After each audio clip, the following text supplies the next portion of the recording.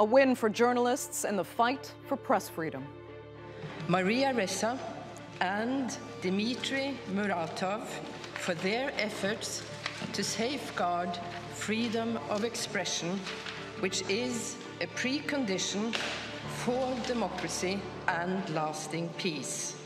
Two renowned reporters from Russia and the Philippines have won this year's Nobel Peace Prize. What message does it send to the powerful in Moscow and Manila? I'm Andrea Sankey, and today's newsmakers are Maria Ressa and Dmitry Muratov.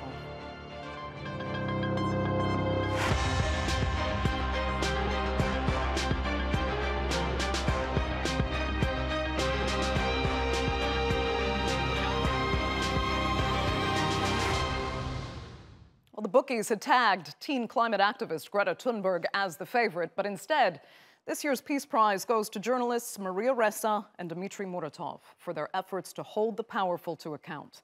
But who are they?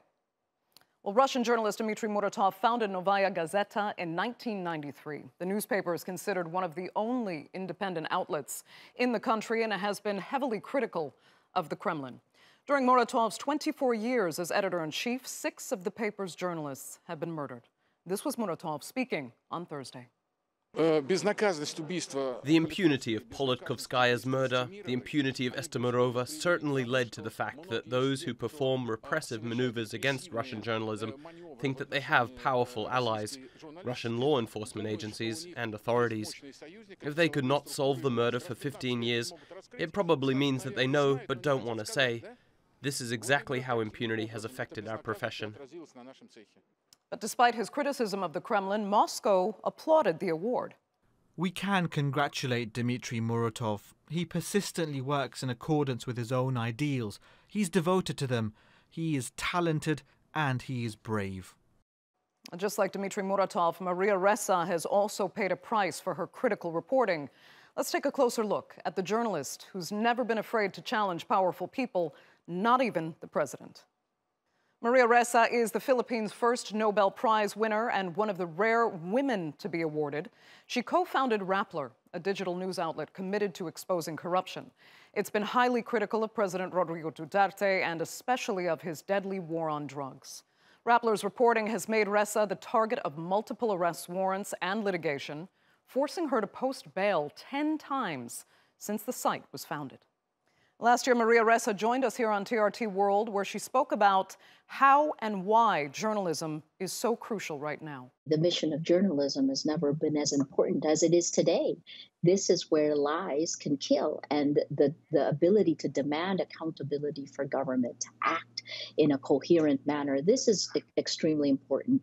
You know, when the only tool you have for anything is a hammer, everything looks like a nail. So even during this pandemic, Duterte, like Bolsonaro, like Trump, threatens, right? And his threats are very, very straightforward. President Duterte early on declared a state of calamity for 6 months in March. And then he signed into law, he asked our Congress for enhanced emergency powers. And under these powers, this is where there are tremendous penalties for anyone that the government feels could be working and could be sowing panic among people. So there's a jail sentence and then there's a penalty as well. I think the biggest problem right now that we face, though, is transparency. Keep pushing for transparency because, as your reporter said, this could be the difference between life and death. Now, the Nobel Peace Prize goes all the way back to 1901. Since then, more than 100 individuals and almost 30 organizations have been awarded, but some of the winners have proven controversial. In 1973, U.S. Secretary of State Henry Kissinger was recognized for negotiating a ceasefire in Vietnam, but his victory was heavily criticized, considering he'd ordered a deadly bombing raid of Hanoi while negotiating the peace. Some even consider him a war criminal. Aung San Suu Kyi took the prize in 1991 for her fight for democracy and human rights in Myanmar, but after becoming the de facto leader of the country, she refused to condemn the military's brutal treatment of the Rohingya minority. Many are calling for her to be stripped of the honor. Now, Barack Obama made history after becoming the first black U.S. president, and in 2009, just 9 months into his first term, he received the Peace Prize. but many argued that it came too soon. In 2012, the Nobel Committee decided the European Union deserved recognition for its more than 6 decades of contributing to peace, reconciliation, democracy, and human rights in Europe. But at the time, the bloc was one of the biggest producers of weapons in the world. And more recently, Ethiopian Prime Minister Abiy Ahmed won the award for ending his country's 2-decade-long war with Eritrea. But 11 months later, Abiy was waging his own war in the country's northern Tigray region. Let's talk more about this year's winners now, as well as some of the controversy around the prize itself. Joining me from the Norwegian capital is the director of the Peace Research Institute in Oslo, Henrik Urdal. Richard Heydarian joins us from Manila. He's an associate professor of politics at the Polytechnic University of the Philippines and the author of The Rise of Duterte, a populist revolt against elite democracy. And from London is human rights activist and co-founder of Forces of Renewal Southeast Asia, Maung Zarni. He's also the author of Myanmar's Enemy of the State Speaks. Thanks all so much for being with us. Richard, let me start with you. You know, this is the first Filipino to be awarded the Nobel Prize for journalism that is not just critical of government, but really critical of anywhere where there's been corruption or lack of transparency. What does it mean to your country for Maria Ressa to get this kind of recognition? Well, first of all, let me say that I don't think many people were too surprised by this. I saw some media outlets saying that perhaps there were other favorites we can think about. But I think for a lot of us, we saw the momentum was on the side of, you know, someone like Maria Ressa. She was already on the front page of Time magazine. She was one of the persons of the year, along with other journalists and, of course, the late Khashoggi. So for her to get this Nobel Peace Prize was not the most surprising thing for us. And in fact, in the Philippines, we are still in the afterglow of getting our first Olympic gold medal by another woman a few months earlier. But I think, of course, this means a lot, especially as the Philippines transitions into next elections. President Duterte is already in his twilight months in office. I think in many ways, this is not only a tribute to Philippine journalism, and a lot of people have been holding the line, not only Rappler, but a lot of other journalists in the country. But this might also be a boost to people who are hoping to restore democratic dynamism and the passion for journalism and freedom of expression in the country, which has been characteristic of the Philippines for quite a long time before President Duterte took over in 2016. You know, you're saying it's not a surprise, but would you describe it as a bit of a slap in the face to President Duterte? Well, yeah, I mean, honestly, Maria Ressa has been winning a lot of awards, right, for the past year or two, right? So you can say this has been like icing on the cake, but it's a Nobel Peace Prize. It's nothing trivial, right?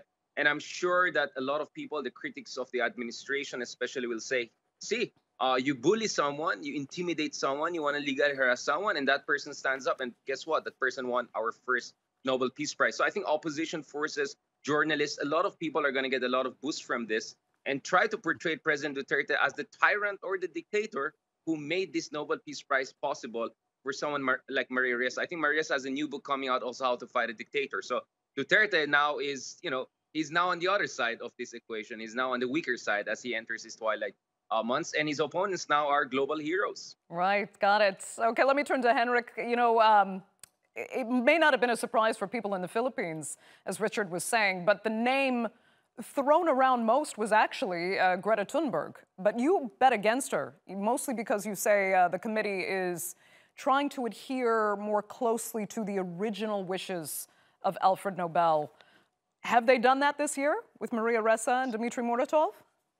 I think this is a very welcome prize. It's not surprising at all. We've had a media prize on our top 5 list for the 5 consecutive years. You could think of it in different constellations, either, you know, prizes for individual journalists or for organizations like Reporters Without Borders. I think this prize to these 2 very courageous journalists in 2 very different countries, the Philippines and Russia, both speak to the importance of their work in their respective countries, but it also speaks very loudly to the overarching question, which also the chairwoman of the committee, Berit Reiss-Andersen, elaborated, the importance globally of press freedom and independent journalism. And she says, you know, there is no democracy without press freedom. freedom, and that is very much underlying the rationale of the committee, and also the link that Maria Ressa has to Reporters Without Borders and their initiative on information and democracy. I think is just underlying or underscoring this relationship, a initiative that the PRIO has also been supporting. Let me just ask you, though, quickly, Henrik, because, yeah, as we said, you know, some people were expecting Greta Thunberg because her name has just been heard everywhere, especially in the last year. And she'd been talked about in the previous year as well. Why don't you think she was the right choice?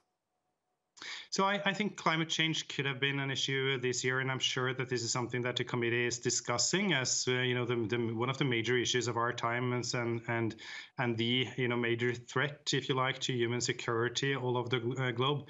I think perhaps if we would see the committee sort of pointing to climate change as they have in the past with the prize to the IPCC, I think it's more likely that we would see it in an area where, like the UN Framework Convention on Climate Change, the UNFCCC, that is the framework that is guiding and aiding the negotiations over climate emission reductions. And I think that would be more appropriate and a better way to award multilateral action to reduce the impact of climate change. And the other candidate that was also much discussed before the announcement was WHO and their work again, to curb the effects of the global pandemic. I also think that there are good reasons why the WHO was not awarded the prize. Both the COVAX collaboration to try to provide for an equitable vaccine distribution has largely failed, but also there are remaining questions about WHO and the way that they've been handling the pandemic. Right, and we've seen a few Nobel Prize winners discredited after receiving the award. Maung Zarni, you know intimately about that. I read a brief list of some of the more controversial winners, Aung San Suu Kyi among them at the top of the show. Overall, do you think, though, the prize really is still worthy of the prestige it has, given those more controversial winners? Well, I think there are a number. First, let me say that I want to share the joy that Filipino brother and the Norwegian scholar express about the decisions to award Russian and Filipino journalists. That kind of recognition coming from prestigious institution is very much welcome. But I've also been a human rights activist for 30 plus years, operating in the international political circle at the grassroots level. But I do have serious, issues, and basically three major issues with a Nobel Peace Prize. One is the pattern of some of the extremely disturbing choices, going back all the way to Henry Kissinger, also Hitler and Joseph Stalin were both nominees. So of course, it's not the responsibility of the Norwegian Nobel Committee who got nominated, but the decisions to award Henry Kissinger in 1973, before the Vietnam War ended, but specifically stating in the citation for Kissinger's award that he and his North Vietnamese counterpart would share this. And North Vietnamese counterpart did not want to have anything to do with the realpolitik monster. And then, in the same year, Kissinger got involved in overthrow of Chilean. That was definitely flawed. I mean, as we said, some people actually do consider Kissinger a war criminal. Yeah, Andrea, you've got the current Ethiopian president who just got awarded. Exactly. And Obama awarded on the 12th. Not awarded, nominated on the 12th day of his presidency. Right. Let me bring it forward, though. I mean, do you fear then what has happened to Kissinger, Aung San Suu Kyi, and the others could actually happen to Maria Ressa or Dmitry Muratov, or is it unlikely because actually they're not in government?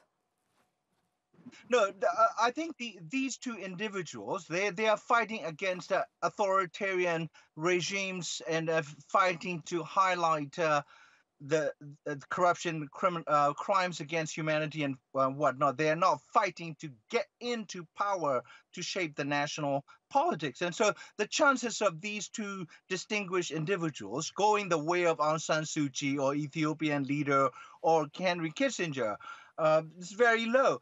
But my point is much more fundamental than that. One is that the revolutions or political struggles for a better future, these are collective efforts, collective actions, and individuals being singled out as deserving as they are. It's conceptually and morally a bit shaky. And then secondly, Norway uses the Nobel Prize as a way of embellishing the image internationally, whereas in fact Norway has been in so many different dodgy international situations. And this is the economy, the country that has built its wealth, over fossil fuel, and then it went to the committee awarded a goal for environmental protection while the country is pumping fossil fuel. Let's ask Henrik a little bit more about that, if you don't mind. Henrik, do you think that's fair? And also, let me ask you if you think there could be, at least on behalf of the Nobel Committee, more foresight. For example, on Abiy Ahmed and Aung San Suu Kyi, to have them further examined before they give these awards. Is there any way they could have been more kind of suspect as to what might happen with the Rohingya in Myanmar or the Tigray in Ethiopia? Well, thank you for asking. I think Dr. Sarni has a lot of valid points, and I'm certainly not going to defend the Norwegian government on all accounts, but I do think it is important to underscore that the committee is completely independent of the Norwegian Minister of Foreign Affairs and Norwegian Parliament. So they're making their decisions, and we saw, with the prize to ICANN a few years back, which was certainly not necessarily sort of supporting Norwegian interests, that the committee is indeed independent. Then I think we have to separate, and I concur with the claim that some of these prizes historically are quite challenging. The one to de Klerk, who shared the prize with Mandela back in '93, is another one. But I think I want to separate between I think it would be completely erroneous to say that the prize to Aung San Suu Kyi was wrong back in 1991. She was a human rights defender and a pro-democracy activist back then. I don't think you can blame the committee for what is happening 25, 30 years down the road. But of course, the prize you can't retrieve the prize, you cannot take it back. But of course, the prize now serves as a platform for criticizing Aung San Suu Kyi for her role with the Rohingyas, and I think that is probably giving her and the issue more attention than it would have gotten if it had not been for the Nobel Peace Prize. Henrik, but I do think yeah. Why can't you take it back? Aren't we kind of at a point now where actually stripping someone of the award could be just as powerful as giving it to them and make as strong of a statement? That's a fair point. This is just not part of the regulations, and that goes for all the Nobel Prizes. So this is not something that Norway can decide unilaterally either.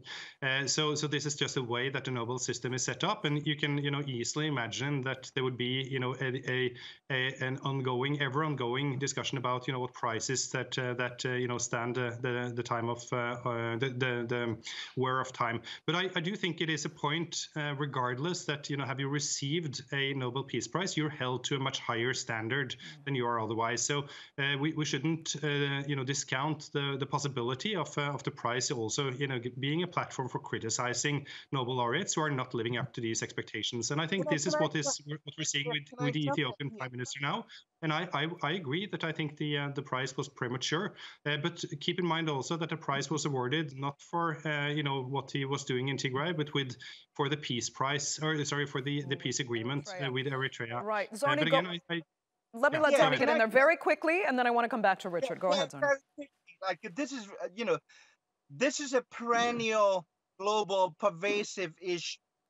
These normative standards of human behavior, what is considered virtue and virtuous, is decided by the white colonial West, whether the human rights or whatnot. I am for fundamental, basic acceptance of human rights as a human norm.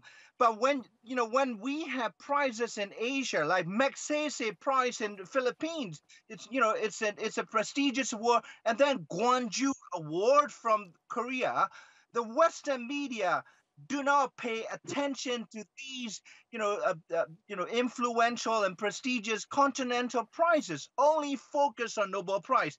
So I think that there is a colonial aspect to this. Even like Time Magazine Person of the Year is deeply problematic. Why do the white West have to be the arbiter of what is normatively virtuous and noble? That is a major issue for everyone. I mean, in colonization. It's an interesting point, but I mean, this award was just happened to be created by Alfred Nobel with his endowment and this money. It just happens to be there, and the world over, for whatever reasons, has given it this level of prestige. And in many ways, it's manufactured through massive media. But I mean, fine. The media is, then we're all responsible for it. We're giving it this attention now. You're participating in this show. Media and those who reproduce, on the grassroots side. So this is, in the age of Black Lives Matter, if you have to look at things from a decolonial perspective, philanthropy, fair enough. The media, academia. Richard, I just want to get your thoughts on that. If you really do believe that the history of the Nobel Prize and where its origins are is an issue.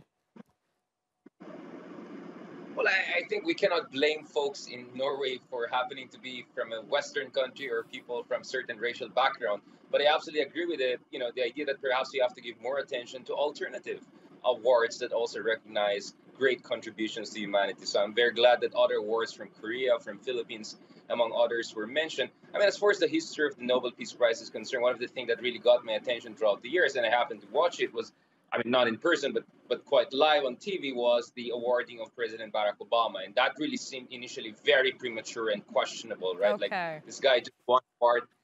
But to a certain degree, I would say that although Obama wanted to push back against ideas that, this will constrain him, I think eventually, if you look at the foreign policy of Obama when he reached out to Cuba, to Iran, among others, you could also make an argument that sometimes it may have been awarded prematurely, but it may have also normatively constrained the coordinates of strategic imagination of certain leaders. It was a gamble, but I think that gamble worked to a certain degree with President Obama, or arguably I'm willing to make that. Okay, you know what, Mom, we only have 2 minutes left, and I really do need to get to one last thing with Richard. It is important because we gave the Kremlin's response at the top of the program, in response, of course, to Dmitry Muratov winning this prize as well.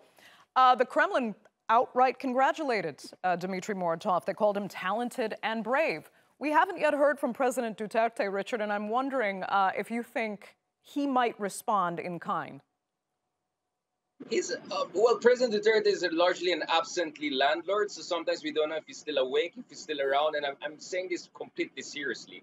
We don't know where the hell this guy is sometimes, right? But I'm sure his spokesman, who ironically is a human rights lawyer and is running for a position at the United Nations as a human rights lawyer, may have something or two to say on this shortly. We hope to hear some. I'm sure they're going to give some pro forma congratulatory statement, but I think a lot of the propagandists and supporters of the administration will try to dismiss this or raise the issue of Kissinger, among others, or all of these anti-colonial arguments that was raised legitimately by our good friend from Myanmar to actually disparage and besmirch this, I think, well-deserved recognition of the contribution of Maria Ressa. I mean, I think this is the problem we have. While I agree that we have to move away from domination of the West, the problem is that many authoritarian populist leaders like Duterte have been using the same anti-colonial arguments to also justify their kind of rule. Some would even say very authoritarian and despotic kind of rule. Let me ask you, Richard, I mean, as for Maria,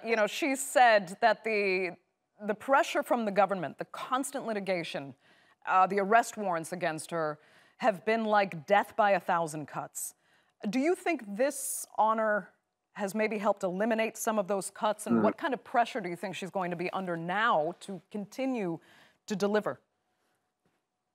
Well, I mean, all due respect to Maria Ressa and all credit to her, but to be honest, I'm more concerned for her staff, for younger reporters who are based in the Philippines and more exposed. I'm more concerned for countless other unnamed and unsung heroes, journalists in the Philippines who have been resisting the excesses of the Duterte administration. So while I very much welcome Maria Ressa representing the best that is in the Philippine journalism, I hope that this will also serve as a recognition for unsung heroes. 1,000 other journalists, young reporters, some of them have been targeted, some of them have faced far worse situation than Maria Ressa, who gladly has had the global support, legal support, institutional support, but there are many other reporters who have had not that. And hopefully this award will give inspiration to a young generation of journalists and academics and activists in the Philippines to continue this great tradition of free journalism in our country.